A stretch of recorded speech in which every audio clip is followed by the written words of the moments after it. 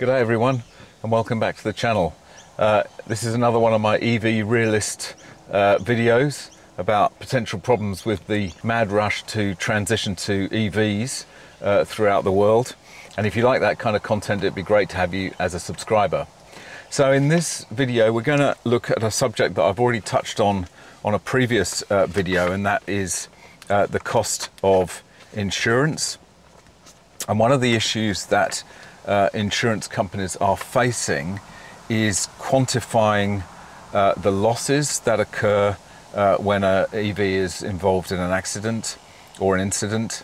Unlike an internal combustion engine car, you know, it has lots of different components, and although that does increase its complexity, the flip side of that is that you can identify where a fault has occurred very easily.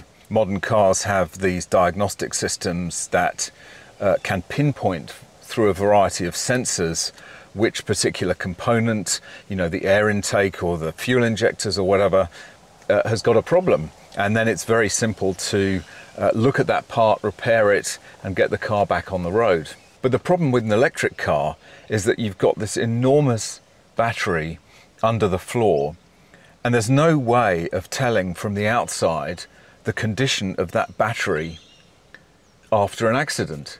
So there could be a cell in there that's been tweaked, that could at some point short and cause a problem with the battery.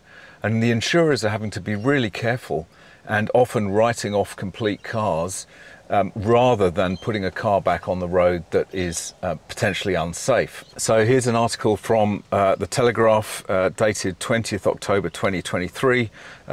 Headline: Electric cars risk becoming uninsurable. Difficulty pricing battery repairs forcing insurers to refuse cover.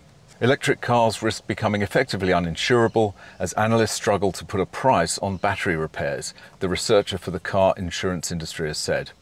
Jonathan Hewitt, Chief Executive of Thatcham Research, the motor insurer's automotive research centre, said a lack of insight and understanding about the cost of repairing damaged electric car batteries was pushing up premiums and resulting in some providers declining to provide cover altogether.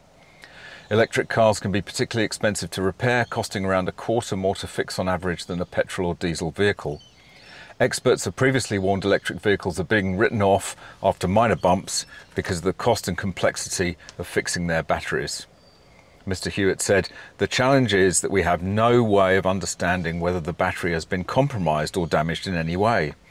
The threat of thermal runaway means that a catastrophic fire can take place if the cells of the battery have been damaged in a collision.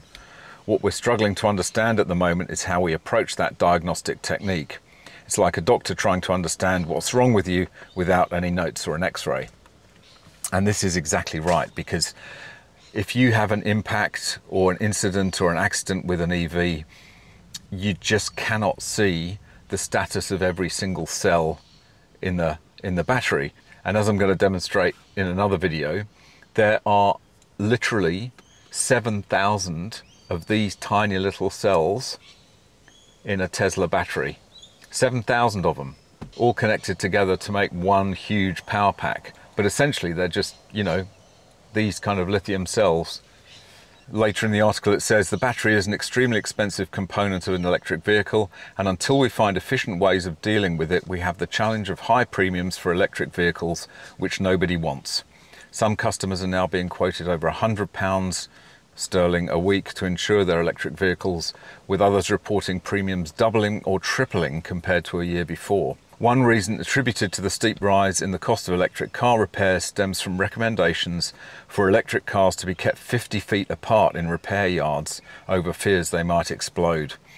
Check out my video up here which deals with the report that talks about how car parks need to be upgraded. Government guidelines suggest electric vehicles with damaged batteries should be quarantined from other cars due to the risk of battery fires, which are typically harder to put out than fires in petrol or diesel cars. And not only are they harder to put out, but they will often spontaneously reignite hours, days, or potentially even weeks after the initial fire has been put out or the initial incident has occurred. And that's because, you know, a tiny bit of damage to one of the cells can grow and develop extremely slowly. And so it might be, a considerable period of time before it gets shorted and it starts that runaway process. Thatcham Research said insurers would need to spend an additional £900 million a year on quarantine facilities for damaged cars as a result of the safety measures by 2035, as more battery-powered vehicles take to the roads, with the changes forecast to add £20 a year onto all car insurance premiums.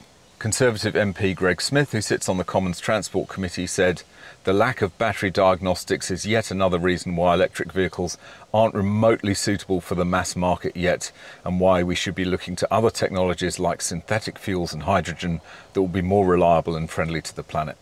Well, I can't disagree with that last statement. The rush to transition to EVs is completely mad.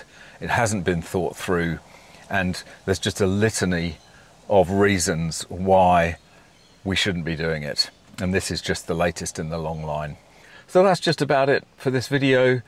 Drop a comment down below.